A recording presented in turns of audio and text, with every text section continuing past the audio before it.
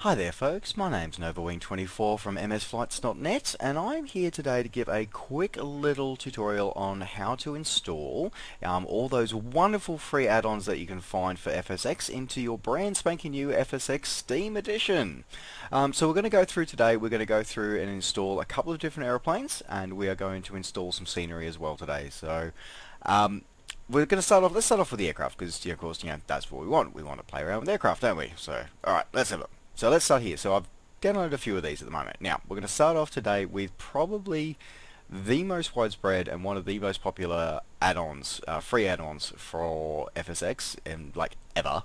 So this is the T45C, so the Goshawk from Dino Cataneo. Now, Dino Cataneo's work, can I just say, Dino, you do amazingly, mind-blowingly awesome work. So yeah, I just really want to say thank you for all that you do. Awesome work. Anyway, so you can download his aircraft for free from his website, which I will put in the description down below. So once you've downloaded it, so you'll get the, so definitely, I've done a few of these here, but let's go start with the T45. So you get this file here. Now what you do, so once you've downloaded it to wherever you download stuff to, you then want to extract it. Now I always, just as a rule of thumb, extract things to their own folder. Alright. Now, most high quality freeware add-ons that you can find will usually extract into something like this. So they actually already have the folders that you need to put into your main FSX directory, which makes your job as an installer, as an end user for all these installations, so much easier. So you can see we've got two folders here. You can kind of ignore this stuff, but it's always really good to read in the README file. I have never seen a file yet which says do not README. Okay, README files are in here for a reason. So Dino here puts a few things like his changelog and stuff like in there and all that kind of fun stuff. What's cool though is that he does put in instructions as well. And again, most quality freeware and indeed payware add-ons will actually have some form of installation guidelines and stuff like that. Excuse me, so give the functionalities and stuff like that. So it is highly advisable to actually, look at that kind of stuff. It is, as I said, they're called README files for a reason. They really are. So anyway, alright, always get to read that. Alright, so as you can see, for Dino stuff here, you've got two folders. So you've got FX, so all the effects files that his aircraft call on, and you've got your sim objects folder, airplanes, Boeing T45C. Okay, and that's all the fun stuff inside that. So what we're going to do is we're going to go back here. Alright, so what you want to do now, as I said, in a quality freeware piece of kit like this, you're going to essentially copy these two folders here. Copy those, and then we are going to switch over to where your Steam is, where your FSX is installed. Now, for me, for most people, it'll be installed under your Steam library. My Steam library is split over two drives, so my Flight Sim Steam stuff is here. So if I go into Steam library, so this is that your top level Steam directory will be the same for everybody. Then Steam apps, common, and it'll have your game titles there. So for me, on this particular drive, I've got just two games installed on this particular drive. So I've got FSX and DCS World. So FSX. Now this is your top level FSX directory. So in here, this is all the files that make FSX run. Now, the real key important thing here is the fact that this is the exact same file structure that the box edition of FSX that we've been running for many, many years uses. It's in the same places, they're in the same order, they're in the same folders, blah blah blah, it's all there. It's just where the top level directory gets placed has changed. So, now that we've got this, we can simply, as you remember, we copied the two folders, the sim objects and effects, which are top level folders. So sim objects and effects there, and we can simply paste. And it'll take a moment while it pastes everything.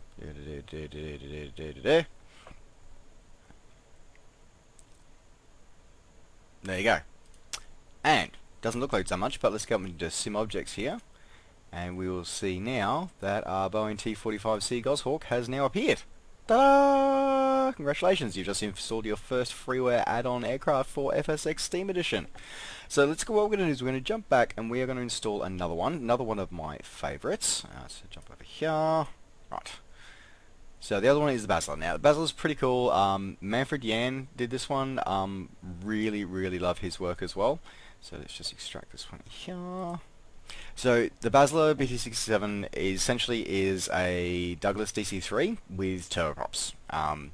Basler aircraft conversions have been around for quite a while. They still do them to this day. They still do the conversions, and yeah, they're around and they're quite cool.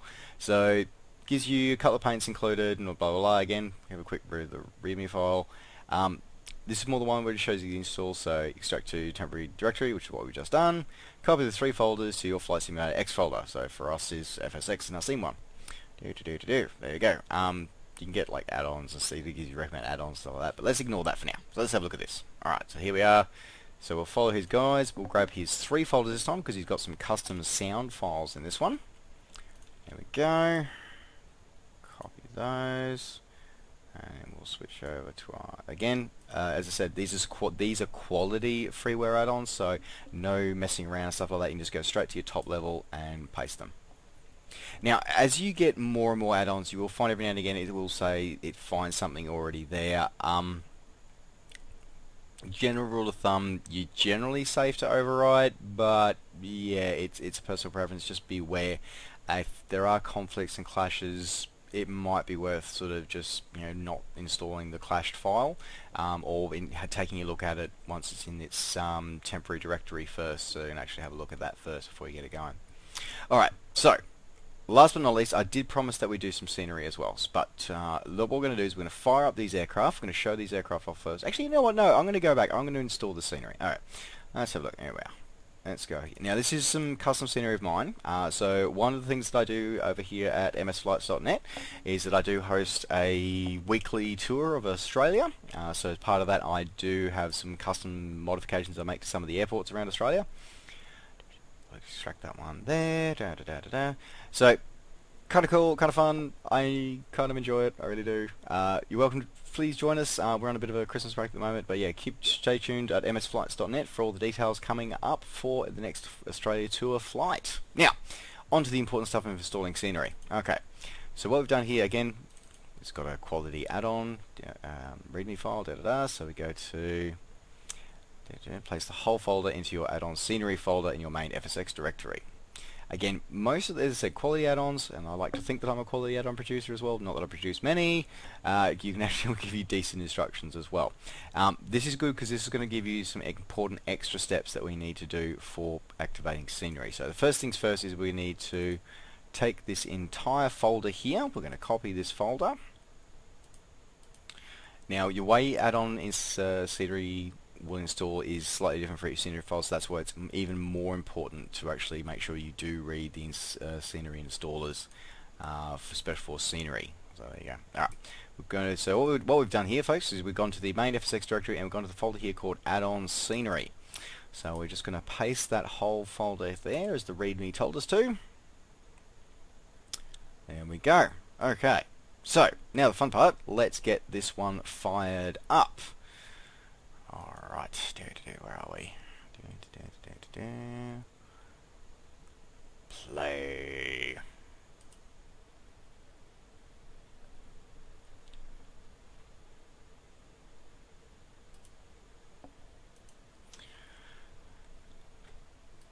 Alright, so we're going to jump in here. So we're going to go straight across into free flight. We're going to have a look at our aircraft options. So now you can see that I've ticked here show all variations because I like to see, I like to choose what color scheme that I'm actually going to fly. So here we are. We can see we've got the Basler here, the BT-67. So it's our twin turboprop conversion of a DC-3. As a friend of mine starts playing Stronghold Crusader. It's pretty spectacular. I've always liked the DC-3 in all its forms, and the twin turboprops just look pretty damn awesome as well. So there you go. Alright, what else have we got? What else did we install? We installed, of course, T-45 Goshawk, and here that is. Absolutely beautiful work by Dino. It really is. I absolutely love it. Sometimes I wish he would just make an actual, convert it slightly into the actual standard BAE Hawk, but this is still pretty damn awesome. So we got that one, and what was the other one we installed? It was just the 2 aircraft we installed, wasn't it? Yeah. So there you go. So that's our 2 aircraft. So what we're going to do is we're going to take one of these up for a quick spin, and then I'm going to show off some of the stuff that we do with our scenery. Okay, so I think I'll take him. Alright, so what I'm going to do is I'm going to go to... What airport should we go to? I think it's one that I've changed in my little list. Alright.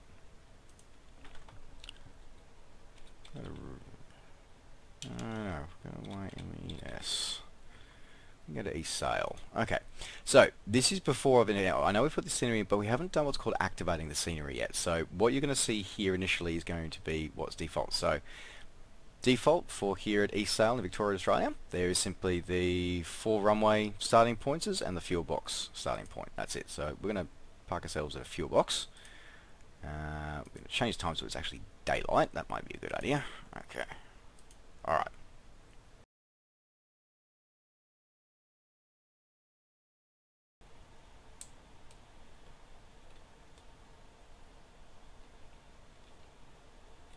Alright, so we've got our parking brakes on.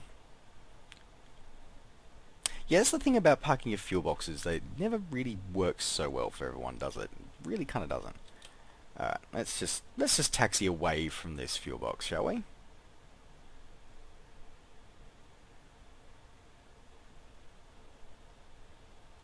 Alright, so this is the scenery here at the default of East Sail. So a quick scan around, not much here, just a couple of buildings and not a great deal. But as you can see, our aircraft is here. Beautiful, beautiful that it is. We've got our cockpit.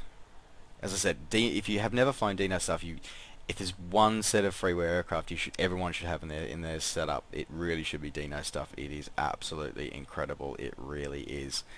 His attention to detail is phenomenal, and his added integration to VRS's TAC Pack stuff is pretty cool. By the way, VRS's TAC Pack not yet in Steam Edition, coming soon, but yeah, not yet. Anyway, this thing's beautiful.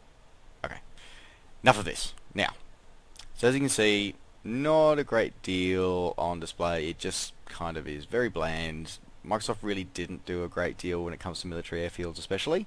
So there you go. Alright. Now, let's end this flight. So I want to show you what happens next. Okay, so we've ended the flight there. Now, to add scenery in. So you need to go to settings, and you go to this little thing called scenery library. Scenery library here, okay, so this is where everything is, this is all the default stuff that's loaded, blah, blah, blah, blah, blah. Okay. We want to add an area now. So we want to add in the new stuff that we just put in, which is Nova Wing 24, Oz2 Airport scenery. So what we do is we navigate to the folder where that is. Okay. Then to make sure that we double click onto the folder, so we're inside it and we can see it's got a scenery and texture folder. We now go OK. Now here's the silly thing. You then have to click that big lot of white space in the middle. If you don't, it won't save it.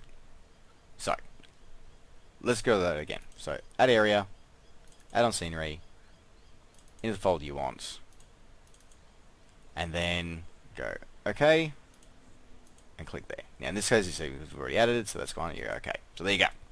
It's now, we can now see it, so we know it's there, and it's got a tick on it to show that it's enabled. So now that we do that, we now go OK. And it will then pause while it does a rebuild of the database. So it'll go back through, make sure everything's there, reload everything that it needs to do so we can display it. So what we're going to do now is we're going to now go back to EXE, and we are going to go... Now suddenly we've got all these extra parking spots, because one of the things that was that I add into a lot of my airports is extra parking spaces. So what we're going to do is we're going to jump in over at... let's go parking 4, GRM large. That's good, it's good. So we've still got a sky up there, 10:55, okay. Now included in this scenery pack is not just extra changes to the airports themselves, like doing things like adding in things like the extra parking spaces. It also adds in extra AI, so there's some scenery objects, and adds in some extra buildings as well. So what you now see is something that's a little closer to what it actually really looks like. still limited by the fact that, I'm using mostly default objects, not some stuff converted from AI aircraft and stuff like that, but still, this sort of goes to show that there is a bit more to it, and now you can actually really, really tell the difference between, what is basic and what is, now an add-on scenery pack. So, that pretty much wraps it up for today. So it's just reviewing the important steps there, folks. So when you're adding in the scenery, so when you're adding in your aircraft, you want to make sure if they're quality aircraft, freeware aircraft, and quality post-pay aircraft that don't have a customizable, like a full-fledged installer, you've got to manually copy them across. What you're going to need to do is you're going to need to check to see the file structure and then copy and paste into your FSX directory, so your Steam FSX directory. Then when it comes to scenery, you're going to be able to doing the same thing, except one slight difference. What you're going to be doing is that you're going to be needing to not only copy and paste it in, but you're then going to have to activate it as well to make sure the scenery lets itself rebuild as well so you can see it. Alrighty, well that pretty much wraps up this little introduction tutorial video to some of the cool things that you can add into your FSX. I hope this has helped you guys out. Don't forget, if you have any questions, please post them in the comments below. And as always, you can find us over at msflights.net, and we can also see some of the other videos that I do myself by heading over to my channel at NovaWing24.